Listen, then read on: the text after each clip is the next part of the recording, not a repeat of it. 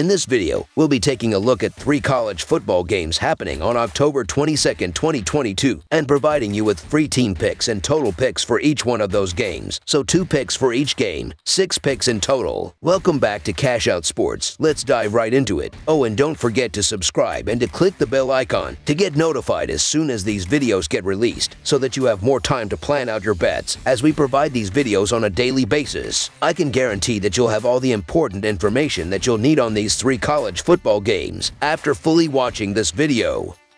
One more thing before we start. If you would like to gain access to our best exclusive betting picks to take your sports betting journey to the next level, then check out our Patreon in the link down below, where we offer anywhere from 1 betting pick a day up to 10 betting picks a day and much more. Now let's get started.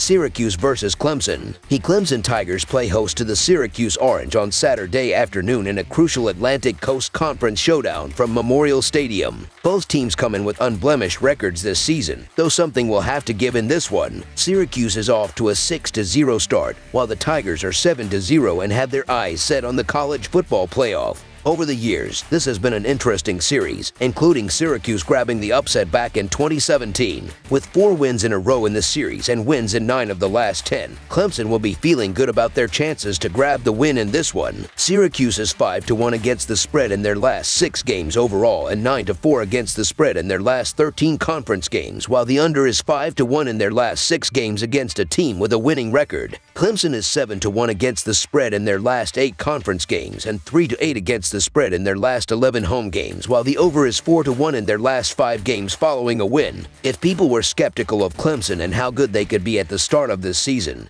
there were certainly a large swath of people who never thought the Tigers would be hosting an undefeated Syracuse team in mid-October. But here we are, a fight for first place in the Atlantic Division of the Atlantic Coast Conference. Much of the storyline of this game will be centered around how well can Clemson's improved defense perform against an Orange defense that is statistically one of the best in the nation. It's fair to say Syracuse hasn't played anyone of note yet. Last week's game against NC State wasn't equitable despite the Wolfpack's number 15 ranking, due to the fact that their starting quarterback Devin Leary didn't play in the game due to injury. Their next toughest opponent might have been Purdue. In fact, they've beaten just one top 40 team. The other thing that hangs in the balance for Syracuse is that this is their first true road game. Their only other away contest came against UConn. The environment in Clemson is something they haven't faced yet this season. Clemson's offense has been vastly improved this year, mostly because of the play of quarterback DJ Uiagalelei. He's thrown 17 touchdowns and just 2 interceptions and has benefited from a solid ground game led by sophomore running back Will Shipley. Syracuse ranks 95th in rushing success rate allowed and hasn't faced a team yet that can run the ball with the success that Clemson does. The Tigers score touchdowns on 74% of their red zone trips, and the Orange defense will have to do a great job at keeping them to field goals over touchdowns if they hope to win the game. Syracuse will have to play mistake-free football because Clemson has been excellent at taking advantage. The Tigers create more turnover opportunities and force more 3-and-outs than their opponents. Orange quarterback Garrett Schrader threw 2 interceptions last week that kept the game closer than it should have been.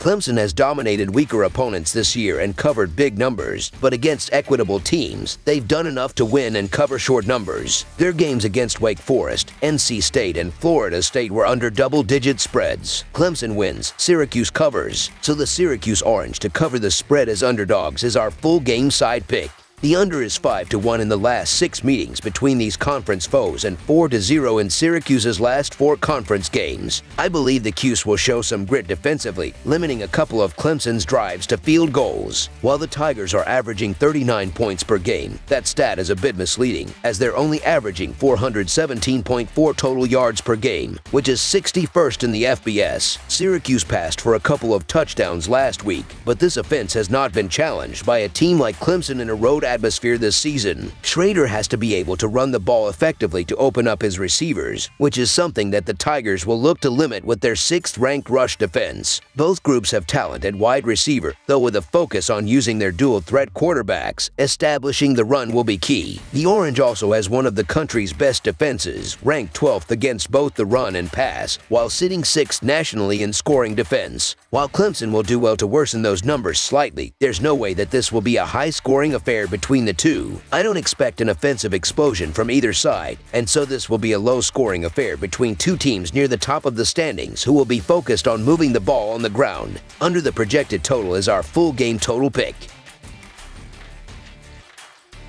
Tennessee Martin versus Tennessee. The Tennessee Martin Skyhawks and the Tennessee Volunteers meet Saturday in college football action from Neyland Stadium. Tennessee Martin is fresh off an open week. The Skyhawks last played in a win over Murray State. As for Tennessee, they took on Alabama over the weekend. The Volunteers ended up bagging an upset victory. The Tennessee Volunteers won arguably their biggest game since their 1998 national championship last week when they beat the Alabama Crimson Tide 52-49. The Volunteers built as much as an 18-point first-half lead before Alabama came roaring back to tie the game in the second half. The teams went back and forth after halftime, with the game being decided by a 40-yard knuckleball field goal from Chase McGrath as time expired. Tennessee QB Hendon Hooker was excellent, passing for 385 yards and 5 touchdowns with his first interception of the season. Jalen Hyatt was his favorite target as he pulled in 6 receptions for 207 yards in all 5 of Hooker's touchdown passes. In terms of talent, Tennessee obviously is in a different stratosphere compared to FCS level UT Martin.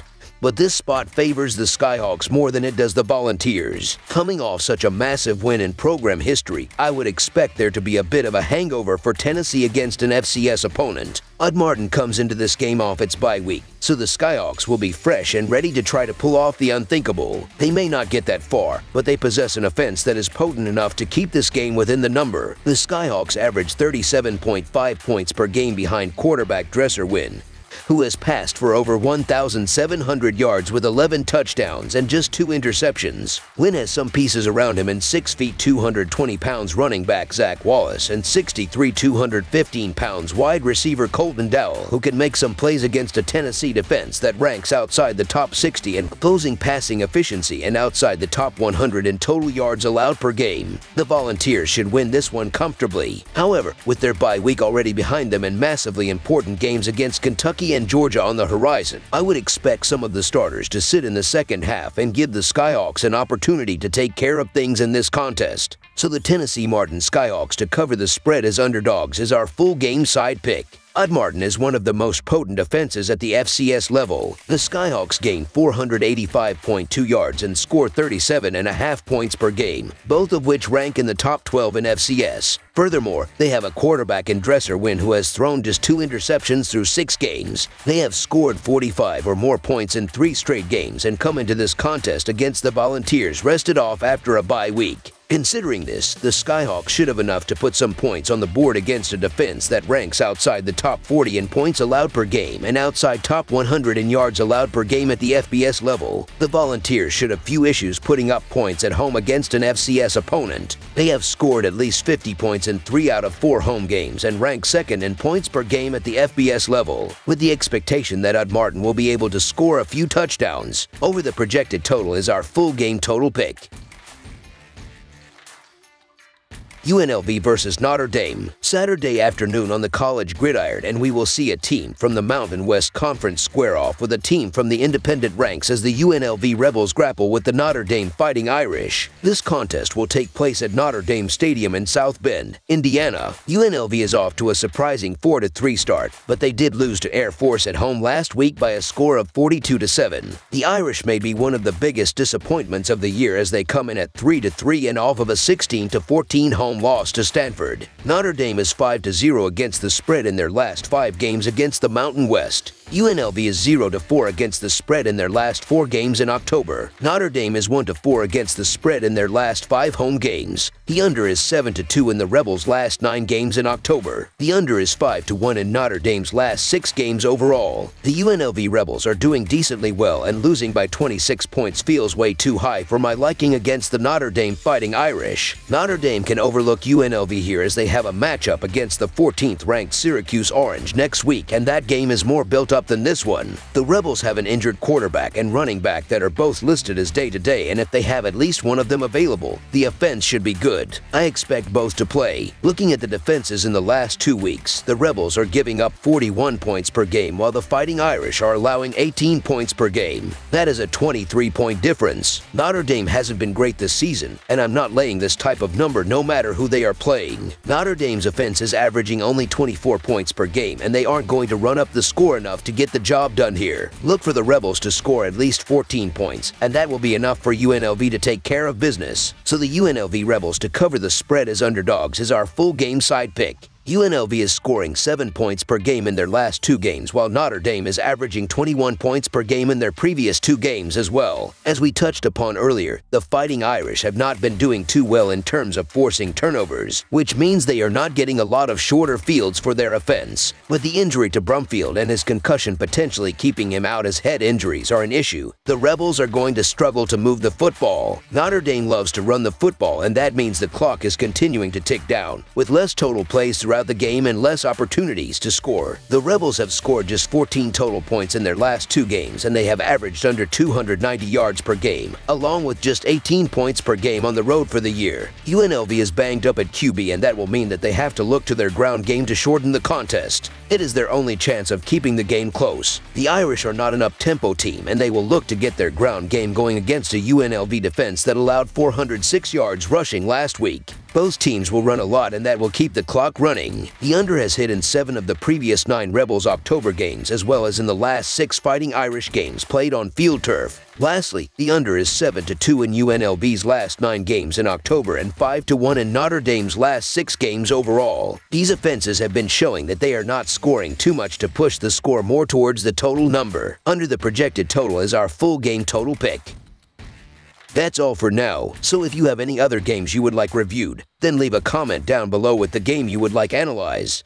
Subscribe to our channel, leave a like on this video, and we'll get to it as soon as we possibly can. We would also love to hear your opinion on the picks presented to you in this video, whether you agree or disagree with them, so leave a comment down below and do let us know.